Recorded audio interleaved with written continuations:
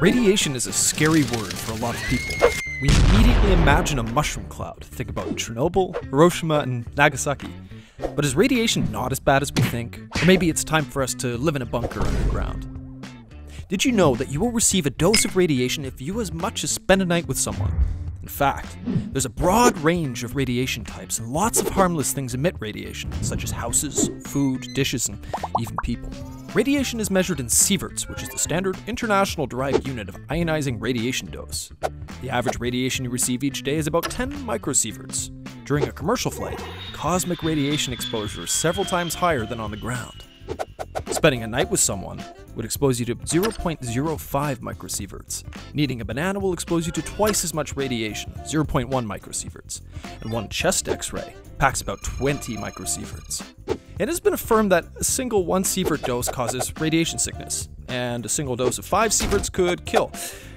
Radiation can kill, but so can heat, microwave, and radio rays. How does radiation work? Many think it's a deadly fog which falls to the ground, consuming everything in its path. But it's not true. Radiation requires certain conditions to make it deadly. We know that anything could be a projectile with proper acceleration. An ordinary bird breaks armored glass and destroys engines when hitting a plane in flight. The same happens with an ordinary particle that flies at high speed. It could even be the nucleus, the electron, or the proton. High-speed particles can knock electrons out of the atom, and that's why radiation is called ionizing. These particles act like micro-bullets. And when those micro-bullets enter a living thing, they destroy its molecules. Some cells die, others survive, but with a damaged DNA. This causes errors to build up in genes over time, and cancer formed through this damage can even be transmitted to the next generation. There are 3 basic types of radiation. These include alpha, beta, and gamma radiation. Alpha particles are heavy and travel small distances. Beta particles are light and travel further. Clothing can stop alpha particles. Unfortunately, alpha particles can be inhaled or ingested, which can be very dangerous.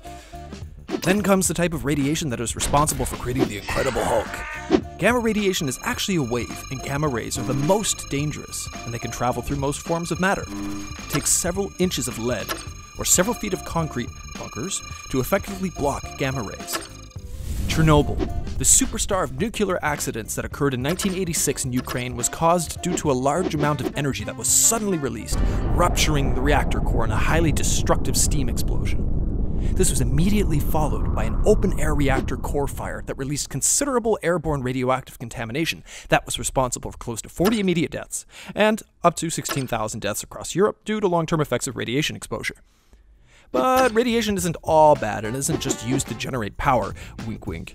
Radioactive isotopes are also used to treat people, used in security devices, and to even heat up last night's pasta. So, next time you hear the words nuclear radiation, it doesn't just mean giant mushroom cloud and death, but also an everyday phenomenon that is pretty useful. See you next time, and as always, continue to learn.